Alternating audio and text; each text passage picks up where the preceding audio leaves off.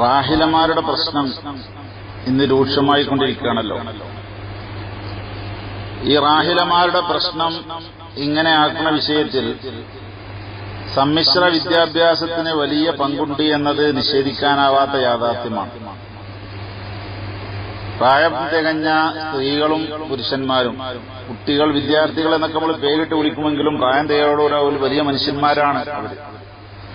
അങ്ങനെയുള്ള പ്രായം തികഞ്ഞ ആളുകൾ പരസ്പരം അന്യ സ്ത്രീ പുരുഷന്മാർ കാണുന്നതിന് ചില ചിട്ടവട്ടങ്ങളൊക്കെ മതത്തിലുണ്ട്, ഇസ്ലാമിലുണ്ട്, അതുപോലെ പൊതുജീവിതത്തിലും ആവശ്യമാണ്. പൊതുജീവിതത്തിൽ ആ ചിട്ടവട്ടങ്ങൾ പാലിക്കാത്തതിനാൽ ഉണ്ടായിത്തീർന്ന പ്രശ്നങ്ങളിൽപ്പെട്ട ഒന്നാണ് ഈ ഒളിച്ചോട്ടം, ഈ പ്രേമം, ഈ എന്നുള്ളതൊക്കെ.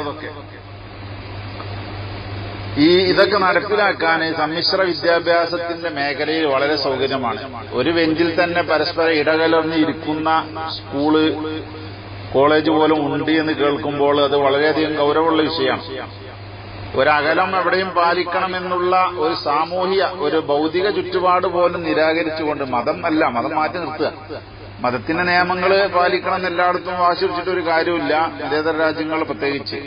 പക്ഷെ എന്നാലും ഒരു സാമൂഹ്യ ഇടപെടലുകളിൽ വർഗങ്ങൾ തമ്മിൽ പരസ്പരം അങ്ങോട്ടും ഇങ്ങോട്ടും ബന്ധമില്ലാത്ത, എത്തിപ്പിടിക്കാത്ത രീതിയിൽ ഇരിക്കുക, സമീപനം സ്വീകരിക്കുക എന്നുള്ള ഒരു പൊതു കാഴ്ചപ്പാടുണ്ട്. അതുപോലും നിരാകരിക്കപ്പെട്ടുകൊണ്ടാണ് ഇന്ന് പല സ്ഥാപനങ്ങളിലും കാണുന്നത്. ക്ലാസ് റൂമിൽ തന്നെ ഉള്ള അവസ്ഥ പരസ്പരം തൊട്ടുരുമ്മി ഇരിക്കുന്നതാണ് എങ്കിൽ പ്രേമത്തിനും ബന്ധത്തിനും പരസ്പരം സ്നേഹിക്കുവാനുമൊക്കെയുള്ള എല്ലാവിധ മറകളും അഴിഞ്ഞുപോയി, മറകളും ഇല്ലാതെയായിപ്പോയി എന്നതുകൊണ്ട് ഉണ്ടായിത്തീർന്നതാണ് ഈ ബന്ധപ്പെടൽ. മുമ്പ് കാലഘട്ടത്തിലൊക്കെ ഇങ്ങനെ ബന്ധപ്പെടാൻ വലിയ പ്രയാസമായിരുന്നു. ഓരോ ക്ലാസുകളിൽ പഠിച്ചിരുന്നെങ്കിലും അന്ന് ഉന്നത വിദ്യാഭ്യാസത്തിന് വേണ്ടി പോകുന്നവര് വളരെ കുറവായിരുന്നു. ഇന്ന് എല്ലാവരും, പാവങ്ങളും ഏതാ മതക്കാരും ഒന്നും നോക്കാതെ സർവരും തന്റെ വിദ്യാർത്ഥികളെ കൊണ്ട് ഭൗതിക വിദ്യാഭ്യാസത്തിൽ ഉന്നത നിലവാരത്തിൽ എത്തിക്കാൻ വേണ്ടി മത്സരിച്ചുകൊണ്ടിരിക്കുകയാണ്. അതിലും ആ മത്സരത്തിൽ വളരെ മുൻപന്തിയിലുള്ളത് ഇന്ന് മുസ്ലിങ്ങളാണ്. മുസ്ലിം സ്ത്രീകള് വിദ്യാഭ്യാസം നേടിയാൽ ഈ ലോകമാകെ ജയിച്ചടക്കും എന്നുള്ള ഒരു വ്യാമോഹം ചിന്ത എവിടെന്നോ അവർക്ക് വന്നിരിക്കുന്നു. എവിടെയോ ഒരു പഞ്ചായത്ത് ഓഫീസിൽ പോയപ്പോൾ അവിടുത്തെ ക്ലർക്ക് പെണ്ണാണ്, അല്ലെങ്കിൽ അവിടുത്തെ ഓഫീസർ പെണ്ണാണ്, വില്ലേജ് ഓഫീസർ പെണ്ണാണ്, മുസ്ലിം പെണ്ണാണ്, ഈ മാതൃക നമുക്കിത് സ്വീകരിച്ചുകൂടെ എന്നൊക്കെ ചിന്തിച്ച് ഇത് വലിയൊരു കിട്ടലാണ്, ഇതുകൊണ്ട് വലിയൊരു മെജോറിറ്റി ഉണ്ടാകും, അല്ലെങ്കിൽ വലിയൊരു പവർ ഉണ്ടാകും എന്നൊക്കെ ചിന്തിച്ചത് കൊണ്ട് ഉണ്ടായിത്തീർന്ന ദുരന്തമാണിത്. എല്ലാ തിന്മകളും പിൽക്കാലത്തിലുണ്ടായ ശൈലിയോടും സ്വഭാവത്തിനോടും തുടർന്നതുകൊണ്ടാണ്, എല്ലാവിധ നന്മകളും മുൻകാലത്തിലുള്ള ശൈലിയോട് അനുകരിച്ചതുകൊണ്ടാണ് എന്ന് മഹാന്മാര് പറഞ്ഞത് വളരെയധികം അർത്ഥവത്താണ് എന്നാണ് ഇപ്പോൾ മനസ്സിലാകുന്നത്. അതുകൊണ്ട് പഴയ കാലഘട്ടത്തിൽ ഇത്തരം വേദികൾ കുറവായതുകൊണ്ട് ഇങ്ങനെയുള്ള ഒളിച്ചോട്ടങ്ങൾ ഒന്നും അങ്ങനെ ഉണ്ടായിരുന്നില്ല. എവിടെയെങ്കിലും ഒന്ന് റിപ്പോർട്ട് ചെയ്യപ്പെട്ടിട്ടുണ്ടെങ്കിൽ തന്നെയും അവിടെ നല്ല ശക്തമായ നീക്കങ്ങൾ ഉണ്ടായിരുന്നു. ഇന്നതൊരു പൊതുസ്വഭാവമായി മാറിയിരിക്കുകയാണ്. ഈ പൊതുസ്വഭാവത്തിന് ആക്കം കൂട്ടുന്ന വിഷയത്തില് പല ഭൗതിക സംഘടനകളും, നിശ പോലുള്ള, അതുപോലെ യുക്തിവാദികളുടെ സംഘടന, എന്തിനധികം പറഞ്ഞോ മാർക്സിസ്റ്റ് പാർട്ടിയുടെ DYFI അടക്കമുള്ള സംഘടനകൾ ഇത് പ്രോത്സാഹിപ്പിച്ചുകൊണ്ടിരിക്കുകയാണ്. അവർക്ക് ഇപ്പൊ ഈ തലശ്ശേരിയിലെ പെൺകുട്ടിയുടെ വിഷയം തന്നെ വന്നപ്പോൾ അവര് പല കമന്റുകളും ഫേസ്ബുക്കിലിട്ടതായി കാണാൻ കഴിഞ്ഞു.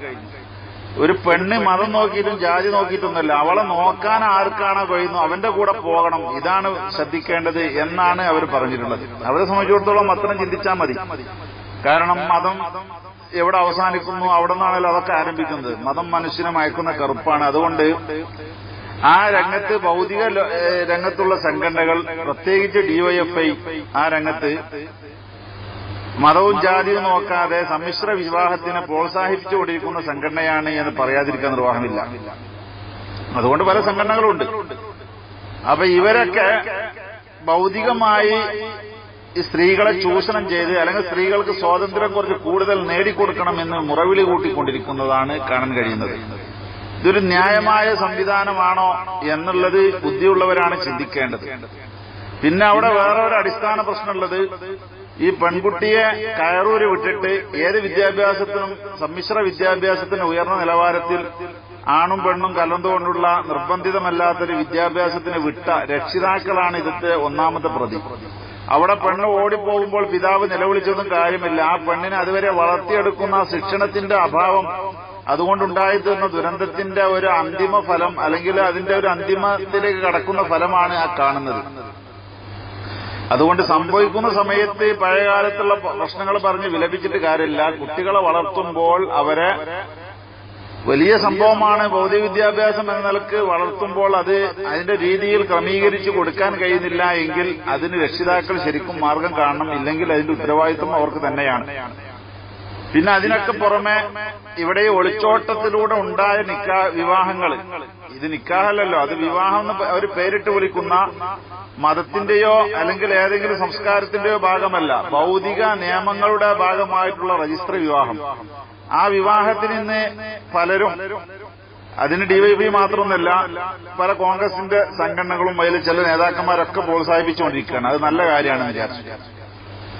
അപ്പൊ നിക്കാഹൊന്നും വേണ്ടതില്ല, നിക്കാഹ് നടത്തിയാലും വേണ്ടിയില്ല, രജിസ്റ്റർ ചെയ്യുക, രജിസ്റ്റർ വിവാഹം നടത്തുക, അതാണ് വലിയ ഉറപ്പ് എന്നൊക്കെ പറഞ്ഞുകൊണ്ട് അതിനെ പ്രോത്സാഹിപ്പിക്കുന്നവരുണ്ട്.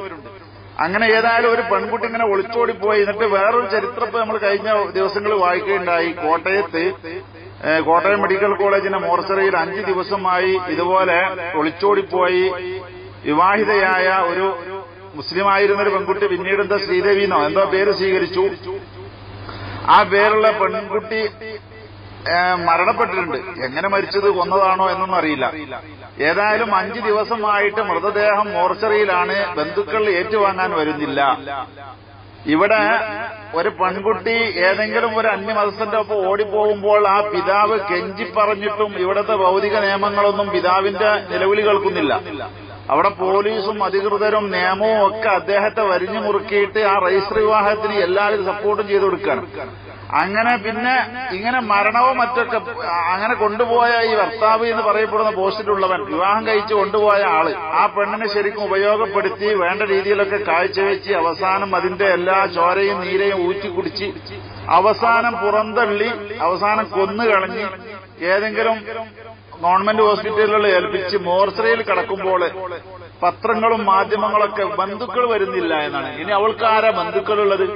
അവളെ ബന്ധുക്കളെ ഈ ഗവൺമെന്റ് കണ്ടെത്തണം, അധികൃതർ കണ്ടെത്തണം, ഈ പോലീസാണ് കണ്ടെത്തേണ്ടത്. അവളെ ബന്ധു എന്ന് പറഞ്ഞാൽ പിതാവിന്റെ പക്കൽ നിന്നും പറിച്ചെടുത്തുകൊണ്ട് ഏതോ ഒരു അന്യമതസ്ഥന്റെ കൂടെ ഓടിപ്പോകാനുള്ള സംവിധാനം ഇവിടുത്തെ നിയമ സംവിധാനങ്ങളും ഇവിടുത്തെ ക്രമസമാധാനം പാലിക്കുന്നവരാണ് ചെയ്തു കൊടുത്തത്.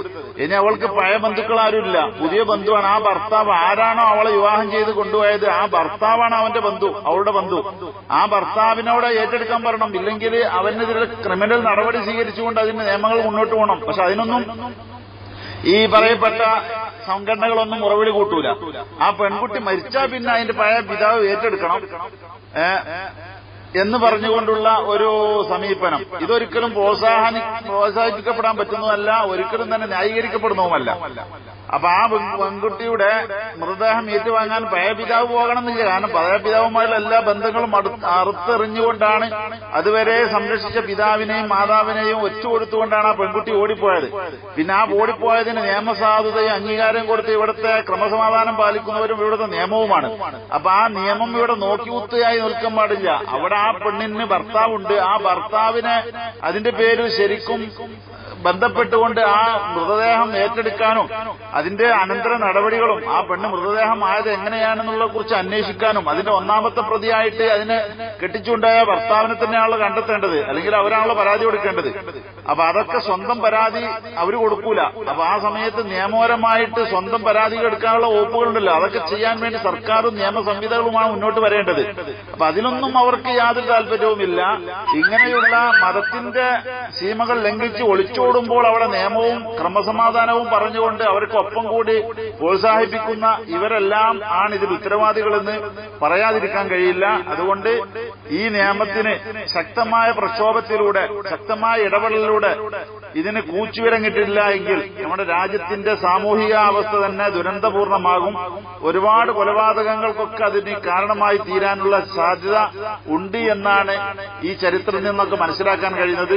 അതുകൊണ്ട് നല്ലൊരു സാമൂഹ്യ ചുറ്റുപാട് സൃഷ്ടിക്കണമെങ്കിൽ ഓരോ കുടുംബത്തിലും ജനിച്ചു വളർന്ന പെൺകുട്ടികൾ അവരുടെ മാതാപിതാക്കൾ ഉദ്ദേശിക്കുന്ന അവരുടെ സമ്മതത്തോടുകൂടെയുള്ള വിവാഹത്തിന് പ്രോത്സാഹിപ്പിക്കാനാണ് എല്ലാ ഭൗതികതമയ സംഘടനകളും ശ്രമിക്കേണ്ടത് എന്നാണ് പ്രത്യേകം പറയാനുള്ളത്. അതിന്റെ നിയമവശങ്ങളും മറ്റു കാര്യങ്ങളൊക്കെ മുന്നോട്ട് നീക്കുന്ന വിഷയത്തിൽ ക്രമസമാധാന പാലനത്തിന്റെ ആളുകളും അതുപോലെ നിയമ സംവിധാനവും അതിന് കൂട്ടുനിൽക്കുന്നതാകണം എന്നാണ് പറയാനുള്ളത് എന്ന് പ്രത്യേകമായി ഉണർത്തുന്നു.